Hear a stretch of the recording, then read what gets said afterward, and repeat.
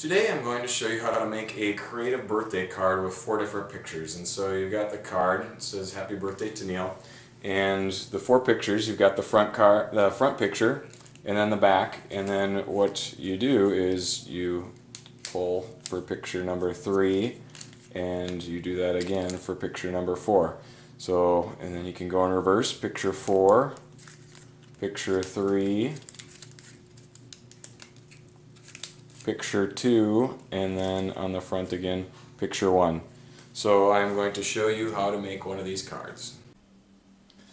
The basic idea is that you have 4 different pictures that you need to cut out and put in the correct spots for this to work. And so I've labeled them. A blue is number 1, 2 is green, 3 is red, and 4 is yellow. So I'm going to just use this as an example before I actually do the real one, just to kind of show you how this works. So you can either print it out or else print off a blank one and just cut off the pictures and glue them right on here. So this is one that's from the computer, just printed off, that I'm going to cut out and show you first.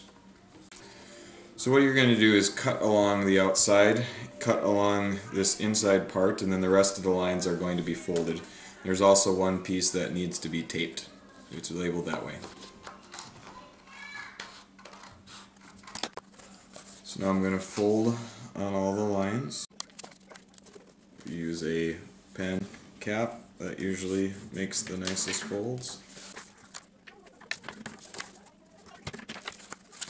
Now you can see the parts that need to be cut. And there's one edge right here that needs to be cut, and on the back you can see that's where the tape is going to go. So that's the basic design of it.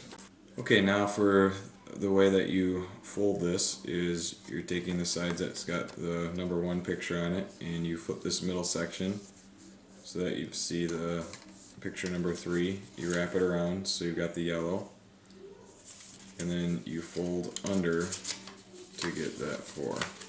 You'll see that the part that says tape comes together. Put a piece of tape over that, and you can see picture 3, picture 4, and when you fold the middle you've got picture 2 and also picture 1. So that's the basic design, is you got picture 1 and picture 2, and when you pull out the middle you get picture 3. When you pull out the middle again you get picture 4. For the actual pictures, there are 2 different ways that you can do this. The first is to crop the digital pictures into squares on your computer. Rearrange them according to the order on the grid, then print it out on cardstock. The second way is to process 5x7 photographs at the store, or to print the pictures on your color printer. Take the 4 pictures, mark them on the back, then cut them each into 6 squares. Use double-sided tape or rubber cement to glue them to the grid, making sure to place them in the correct locations according to the card. Okay, now comes the last step. Once you have all the pictures placed, make sure that you've got the side that has number 4, because you're going to put some tape there in a second. So you're going to open it like this, pull the middle section through. It's going to come around and loop around to here. Now, since you're using actual pictures, it's going to be a little thicker than it normally would. It works better if you just print it right on the paper. And then you're going to fold through once, and then fold through to here.